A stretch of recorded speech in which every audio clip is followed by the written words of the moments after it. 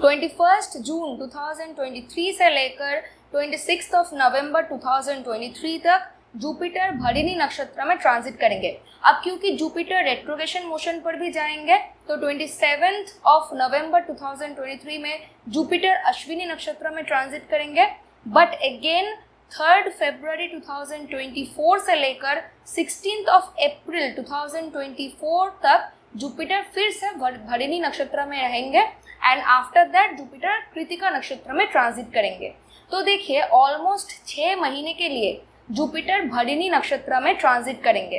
अब एक चीज देखिए, भरिणी नक्षत्र का जो ग्रह रूलर है वो है वीनस यानी शुक्राचार्य। जुपिटर यानी देवगुरु बृहस्पति एंड दैत्य गुरु शुक्राचार्य एक दूसरे के शत्रु है। अब जो देवता भरिणी नक्षत्र के साथ कनेक्टेड है वो है यमराज एंड ये जो भरिणी नक्षत्र है वो एरीज साइन के अंदर फॉल करता है। तो इसी के वजह से जुपिटर इस वक्त डायरेक्टली वीनस मार्स एंड क्योंकि जुपिटर के साथ ऑलरेडी राहु कंजंक्ट है तो राहु का भी एनर्जी इस ट्रांजिट के साथ कनेक्टेड होगा। अब सैटर्न का भी थर्ड एस्पेक्ट क्योंकि एरीज साइन पर है तो इसके वजह से सैटर्न का भी एनर्जी इस ट्रांजिट के अंदर एडेड होगा। तो इसी के वजह से काफ़ी सारे डिफरेंट और पॉजिटिव नेगेटिव एंड अजीबोगरीब रिजल्ट इस भरिणी नक्षत्र में जुपिटर ट्रांजिट के वजह से क्रिएट होने वाला है। तो इसी के वजह से मैं आप सभी दर्शकों को रिक्वेस्ट करूंगी कि प्लीज़ इस वीडियो को एकदम एंड तक आप लोग पूरा देखिए, क्योंकि मैं आप लोगों को दावे के साथ कह सकती हूँ कि इस वीडियो में मैं ऐसे ऐसे इन्फॉर्मेशंस के बारे में बताऊंगी जो शायद आप लोगों ने कभी नहीं सुना है एंड बहुत ज़्यादा इंटरेस्टिंग है। एंड ये जो यहाँ पर मैं जो भी प्रेडिक्शंस के बारे में बताऊंगी वो सिर्फ और सिर्फ जुपिटर भरिणी नक्षत्र में ट्रांजिट होने की वजह से और जो भी मैंने सर्कमस्टेंस के बारे में अब तक मैंने कहा तो उन सभी एस्पेक्ट को अगर आप लोग जोड़ो तो इस ट्रांजिट से क्या क्या जनरल बेसिस पे क्या क्या एनर्जी या फिर इवेंट निकल के आ सकते हैं उन चीज़ों के बारे में बताऊंगी। अब आप लोगों के हॉरोस्कोप के हिसाब से और अभी आप लोगों का करंट महादशा लॉर्ड, अंतरदशा लॉर्ड, परियंतर दशा लॉर्ड किस टाइप के रिजल्ट की तरफ इंडिकेशन दे रहे हैं, इन दोनों चीज़ों के ऊपर डिपेंड करके इनमें से काफ़ी कुछ चीज़ें आप लोगों के लाइफ में होंगे और कुछ कुछ चीज़ें आप लोगों के लाइफ में नहीं होंगे। अब आप सभी लग्न वालों के लिए भी मैं इंडिविजुअल प्रेडिक्शन वीडियो बनाऊंगी। तो ओके, तो चलिए, अगर आप लोग मेरे चैनल पर कोई भी नए व्यूअर्स है एंड अभी तक आप लोगों ने सब्सक्राइब नहीं किया है तो प्लीज़ इस वीडियो को लाइक कीजिए एंड मेरे चैनल को सब्सक्राइब कर लीजिए। एंड चलिए आज के टॉपिक पर बात करना शुरू करते हैं। देखिए, भरिणी नक्षत्र के साथ unconventional type of love relationship connected है। क्यों? क्योंकि as per mythological story Yamraj को किसी एक सर्टेन सिचुएशन में फोर्स किया गया था कि वो अपनी ही बहन यमुना से वो विवाह कर ले। तो इसी के वजह से एक unconventional type of love connection इस भरिणी नक्षत्र के साथ कनेक्टेड है। ऑलरेडी वीनस भी क्योंकि भरिणी नक्षत्र के ग्रह रूलर है तो वीनस भी लव, रोमांस एंड रिलेशनशिप को रिप्रेजेंट करते हैं एंड वहीं पर जुपिटर मेंटोर, गुरु, टीचर ऐसे ही लोगों को रिप्रेजेंट करते हैं। तो देखिए, ये सबके साथ नहीं होगा, बट अगर आप लोगों में से कोई सिंगल हो या फिर किसी के भी हॉरोस्कोप में कोई unconventional type of love relationship होगा, ऐसा कोई इंडिकेशन है तो डेफिनेटली इस वक्त क्या हो सकता है कि आप लोग अपने ही गुरु, अपने ही टीचर, अपने ही मेंटोर की तरफ बहुत ज़्यादा फिजिकली अट्रैक्टेड होंगे एंड उनके प्रति आपका एक क्रश मन में आएगा और आप लोग उनको रोमांटिकली अप्रोच करेंगे। तो क्योंकि इस वक्त केतु लिब्रा साइन पर है तो बहुत ज़्यादा चांसेस है कि आप जो ये सब चीज़ें करेंगे वो एक्सपोज हो जाएंगे और उसके वजह से आपको क्रिटिसाइज्ड होना पड़ेगा बहुत ज़्यादा। तो आप लोगों को संभाल के रहने की बहुत ज़्यादा ज़रूरत है। अब क्योंकि भरिणी नक्षत्र के साथ यमराज कनेक्टेड है जो कि डेथ एंड रीबर्थ सिनेरियो को रिप्रेजेंट करते हैं, तो यहाँ पर जुपिटर एंड राहु दोनों का ही 9th एस्पेक्ट सैजिटेरियस साइन पर है जो कि pilgrimage and long distance place travelling को रिप्रेजेंट करता है। तो डेफिनेटली यहाँ पर आपके मन में आ सकता है कि आप लोग किसी समाधि स्थल में जाएंगे जो कि बहुत ज़्यादा सेक्रेट है, कोई बहुत बड़ा कोई महात्मा का समाधि दिया गया है, ऐसे किसी प्लेस में आप लोग जाना चाहेंगे, या फिर देवी काली और माँ दुर्गा के साथ भी ये नक्षत्र बहुत ज़्यादा कनेक्टेड है। तो अगर आप लोग माँ काली या फिर माँ दुर्गा के कोई मंदिर में जाएंगे, उनको पूजा करेंगे और न तो उनके साथ कनेक्टेड है कोई ऐसा कोई सेक्रेट लाइक शक्ति पीठ में आप लोग जाएंगे, तो डेफिनेटली इस वक्त आपको बहुत ज़्यादा ब्लेसिंग मिलेगा। अगर इस वक्त आप लोग अपने एंसेस्टर के लिए कोई पूजा करवाएंगे या फिर उनको याद करेंगे, अगर मान लो कि किसी को समाधिस्थ किया गया है या फिर उनके जो ग्रेवयार्ड है, अगर वहाँ पे आप लोग जाएंगे, कुछ टाइम उनके पास जाके आप लोग प्रेयर करेंगे, अगर आप लोग कोई प्रॉब्लम स्पेसिफिकली अगर आप लोग कोई प्रॉब्लम का सामना कर रहे हो, अगर आप उनको बताएंगे कि वो आपको हेल्प करें, तो डेफिनेटली यहाँ पर आपको बहुत ज़्यादा ब्लेसिंग्स उनके तरफ से भी मिलेगा। और न तो आप लोग पूजा कर सकते हो, तो उससे भी काफ़ी अच्छा ब्लेसिंग इस वक्त आपको मिल सकता है। ऑल्सो क्योंकि इस नक्षत्र के साथ जैसे मैंने कहा कि death and rebirth scenario connected है, एंड इस वक्त अगर आप लोग ध्यान से देखें तो जुपिटर, राहु एंड क्योंकि सैटर्न भी इस वक्त रेट्रोग्रेड कंडीशन पे है, ठीक है, एंड एक्वेरियस साइन पर है, तो सैटर्न का इन तीनों प्लैनेट का जो मिला जुला एस्पेक्ट है वो इस वक्त लियो साइन पर है, जो नेचुरली एडुकेशन को रिप्रेजेंट करता है। अब लियो साइन जो वेदांतिक मंत्र होता है या फिर स्पिरिचुअल स्क्रिप्चर्स होता है, रिलीजियस स्क्रिप्चर्स है, ऐसे टाइप के एडुकेशंस को भी रिप्रेजेंट करता है। तो आप लोग ऐसे टाइप के किताब और नॉलेज की तरफ बहुत ज़्यादा आप लोग अट्रैक्टेड होंगे। तो अगर आप लोग नेचुरली अपने रिलीजन के साथ कनेक्टेड कोई स्क्रिप्चर के बारे में आप लोग जानना चाहते हो या फिर स्पेसिफिकली आप लोग डेथ एंड रीबर्थ के बारे में रिसर्च करना चाहते हो, जानना चाहते हो, लाइफ आफ्टर डेथ ऐसे टाइप की किताबें आप लोग पढ़ना चाहते हो, तो ये टाइम बहुत ज़्यादा अच्छा है। आप लोगों का मन होगा ऐसे टाइप के एडुकेशन की तरफ। बट यहाँ पर आपके एडुकेशन में sudden ups and downs, sudden कोई लास्ट मिनट इशू भी आ सकता है। फॉर एग्जाम्पल कि आपको कोई डॉक्यूमेंट जमा करना है, आपको कोई असाइनमेंट जमा करना है एंड आप लोगों ने ऑलमोस्ट सब कुछ खत्म कर ही लिया है, कुछ चीज़ें आप लोगों ने रख दिया है कि आप लोग शायद असाइनमेंट का जो डेट है जिस दिन आपको जमा करना है उससे 2-3 दिन पहले आप लोग उस जो भी 10% जो काम बाकी है आप तब करेंगे। तो ऐसा बिल्कुल मत करो, क्योंकि कुछ ना कुछ सडन लास्ट मिनट इशू हो सकता है। तो हमेशा अपने एडुकेशन में कोई प्लान बी रखो। अगर आपको अपने एडुकेशन के लिए या फिर किसी एग्जामिनेशन के लिए किसी लॉन्ग डिस्टेंस प्लेस पर ट्रैवल करना पड़ रहा है, तो उसका टिकट का बंदोबस्त आप लोग पहले से ही करके रखो, नहीं तो लास्ट मिनट कोई इशू हो सकता है। आप लोग जिस दिन जाना है उससे 1-2 दिन पहले ही पहुंच जाओ अगर किसी लॉन्ग डिस्टेंस प्लेस पे आप लोग ट्रैवल करना चाहते हो, क्योंकि डेफिनेटली हो सकता है कि कुछ प्रॉब्लम होगा जिसकी वजह से कुछ डिले होगा या फिर कुछ सडन ब्रेक्स होंगे, शायद टिकट कैंसिल हो सकता है, ये सब चीज़ें हो सकता है। आपके रिलेशनशिप में कोई सडन अप्स एंड डाउन्स हो सकता है, क्योंकि हो सकता है कि आइदर आप अपने पार्टनर को फोर्स करेंगे कोई ऐसा काम करने के लिए जो शायद वो नहीं कर सकते हैं या फिर उनके लिए थोड़ा डिफिकल्ट है, अनकन्वेंशनल है, और नहीं तो due to some other reason आपके रिलेशनशिप में और आपका गुरु, मेंटोर और आपके फादर के साथ में भी जो रिलेशन है उसमें भी कोई सडन अप्स एंड डाउन्स, कोई झगड़ा हो सकता है। तो आपको थोड़ा केयरफुल होना पड़ेगा कि आप किसके साथ किस तरह से आप लोग बिहेव कर रहे हो। देखिए,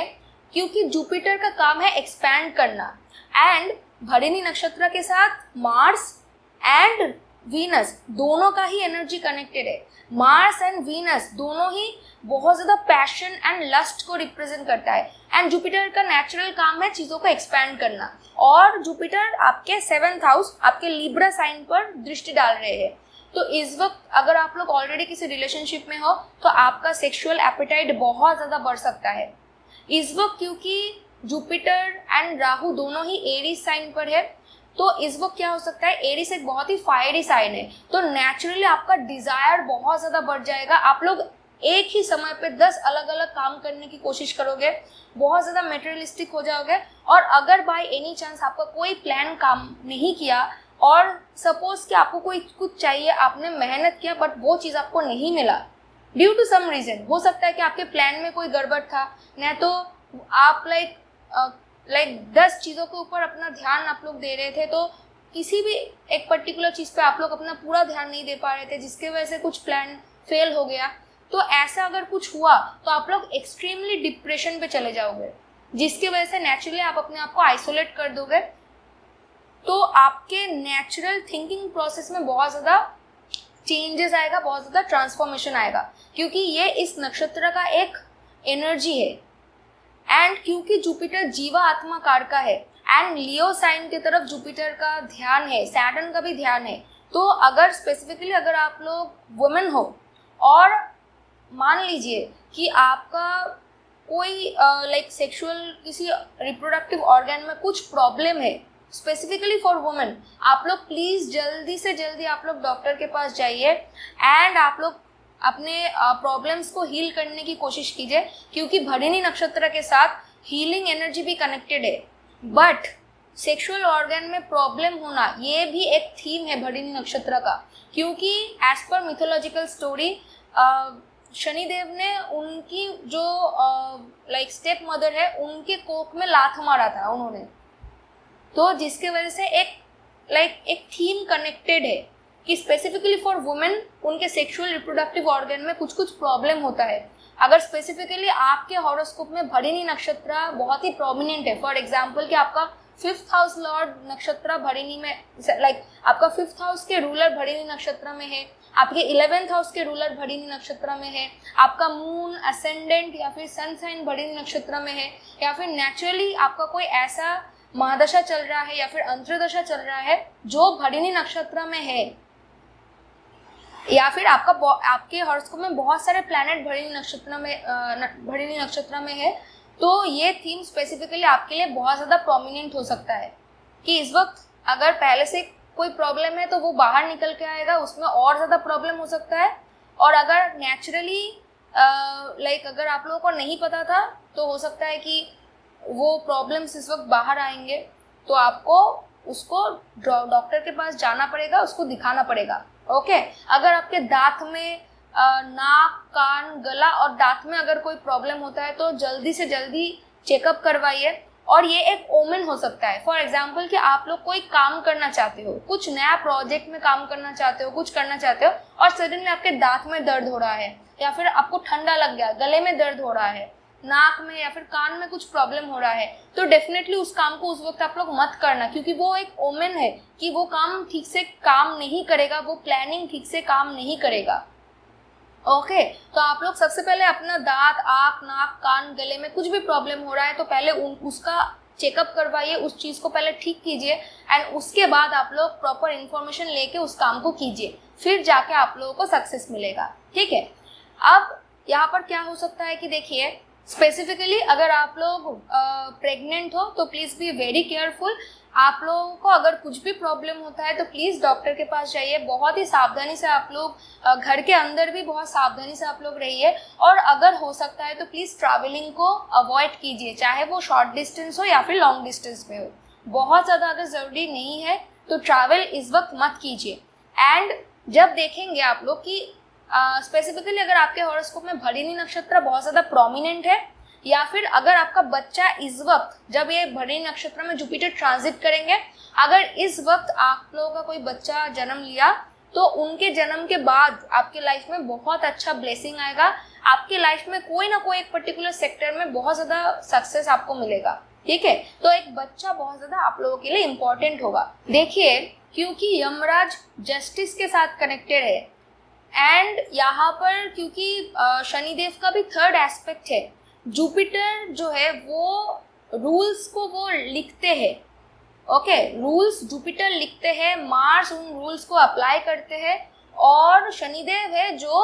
आपके कर्मों के हिसाब से आपको आइदर ब्लेसिंग देते हैं, रिवॉर्ड देते हैं, और नहीं तो आपको सजा देते हैं। तो ये इन तीनों का कनेक्शन है एक दूसरे के साथ। अभी क्या है कि क्योंकि यमराज भी जस्टिस के साथ कनेक्टेड है, तो अभी का ये जो टाइम है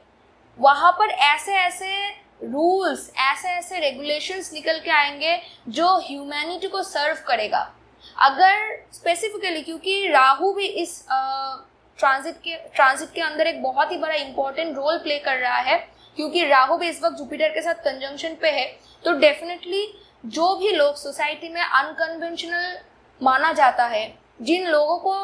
आप लोग एक्सेप्ट नहीं करते हो, ऐसे लोगों के तरफ बहुत ज़्यादा अच्छा रूल्स एंड रेगुलेशंस उन लोगों को सपोर्ट करते हुए इस वक्त आएंगे, क्योंकि इस वक्त सैटर्न भी रेट्रोग्रेशन मोशन पे है, एक्वेरियस साइन पे, जो सोसाइटी को रिप्रेजेंट करता है। ओके, तो जस्टिस बहुत इंपॉर्टेंट है, बहुत अच्छे अच्छे रूल्स एंड रेगुलेशंस निकल के आएंगे जो ह्यूमैनिटी को सर्व करेगा। एंड मान लो कि आप लोग बहुत टाइम से कोई प्रोजेक्ट के ऊपर काम कर रहे हो, बट आपको आइदर सक्सेस नहीं मिला है और नहीं तो जो आपको मिलना चाहिए था वो आपको नहीं मिला है, तो वो लॉन्ग टर्म प्रोजेक्ट में अभी एक एंडिंग आएगा। और अगर आप लोगों के कर्मा के हिसाब से कोई रिजल्ट बाकी था जो आपको नहीं मिला है, अब वो रिजल्ट्स आपको मिलेगा, जस्टिस इस वक्त सर्व होगा। अगर मान लो कि बहुत टाइम से कोई कोर्ट केस चल रहा है एंड आप लोगों की कोई गलती नहीं थी, तो हो सकता है कि इस वक्त आप लोगों के फेवर में वो रिजल्ट आएगा, जस्टिस आप लोगों के लाइफ में सर्व होगा। बट देखिए, क्योंकि मैं यहाँ पर सिर्फ और सिर्फ ट्रांजिट एनर्जी के बारे में बता रही हूँ और मुझे आप लोगों का हॉरोस्कोप के बारे में कुछ नहीं पता है कि आप लोगों के हॉरोस्कोप में आपका current महादशा Lord, अंतरदशा Lord positive result की तरफ इंडिकेशन दे रहा है कि नेगेटिव रिजल्ट की तरफ इंडिकेशन दे रहा है कि वो न्यूट्रल है, मुझे कुछ नहीं पता। तो कोई भी प्रोमिनेंट कुछ डिसीजन लेने से पहले प्लीज़ एडवोकेट के पास जाइए और न तो किसी एस्ट्रोलॉजर के पास जाइए, आप लोग उनसे दिखा लीजिए एक बार। आप लोग मुझे भी अप्रोच कर सकते हो अगर आप लोग को रीडिंग चाहिए, और न तो किसी और के पास भी जा सकते हो जिसके ऊपर भी आपका भरोसा है। आप लोग दिखा लीजिए एक बार अपना चार्ट और उसके बाद ही कोई प्रॉपर डिसीजन लीजिए। सिर्फ और सिर्फ इस वीडियो के ऊपर डिपेंड करके कोई भी प्रोमिनेंट पर्सनल या फिर प्रोफेशनल डिसीजन आप लोग मत लीजिए। ओके, क्योंकि जीवा आत्मा कार का है, नॉलेज एंड एडुकेशन के साथ कनेक्टेड है।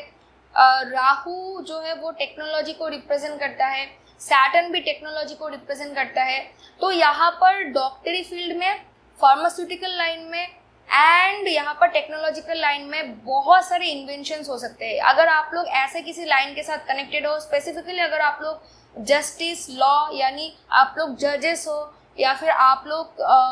एडवोकेट्स हो या फिर आप लोग डॉक्टर्स हो, इंजीनियर्स हो, आप लोग टीचर्स हो, तो आप लोगों के लिए ये टाइम बहुत ज़्यादा इंपॉर्टेंट होने वाला है। क्योंकि एंड स्पेसिफिकली अगर आप लोग साइंटिस्ट हो तो हो सकता है कि आप लोग बहुत सारे नए नए चीज़ों के बारे में इन्वेंट करोगे, आप लोग जो ह्यूमैनिटी को इस वक्त सर्व करेगा, उनके सोसाइटी को हील करने में बहुत ज़्यादा इंपॉर्टेंट रोल प्ले करेगा। फार्मास्यूटिकल लाइन में भी बहुत सारे नए नए दवाइयों का इन्वेंशन हो सकता है। लाइक डॉक्टरी फील्ड में बहुत सारे न्यू टेक्नोलॉजी का आविष्कार हो सकता है इस वक्त। अगर आप लोग मान लो कि देखो, क्योंकि भरिणी नक्षत्र जो है वो बहुत ही ज़्यादा अनकन्वेंशनल टाइप ऑफ नक्षत्र है, तो काफ़ी कुछ ऐसे चीज़ें इस वक्त आविष्कार हो सकता है जो जिसके बारे में कभी आप लोगों ने सोचा भी नहीं होगा। तो ये इन अ वे, अगर आप लोग ठीक से इस नक्षत्र का जो एनर्जी है, अगर इसको आप लोगों ने ठीक से काम में लगाया तो काफ़ी कुछ आप लोग पॉजिटिव चीज़ों का इन्वेंशन आप लोग कर सकते हो, काफ़ी अच्छा रिजल्ट आपको मिल सकता है। पर आप लोगों को थोड़ा सावधान रहने की भी ज़रूरत है, क्योंकि मैंने यहाँ पर काफ़ी कुछ ऐसी चीज़ों के बारे में कहा है जो थोड़ा सा अजीब है, यूनिक है। ठीक है, तो आई होप कि आप लोगों को ये वीडियो अच्छा लगा है। प्लीज़ अगर आप लोगों को वीडियो अच्छा लगा है तो मेरे इस वीडियो को लाइक कीजिए, चैनल को सब्सक्राइब कर लीजिए। तो आज के लिए इतना ही।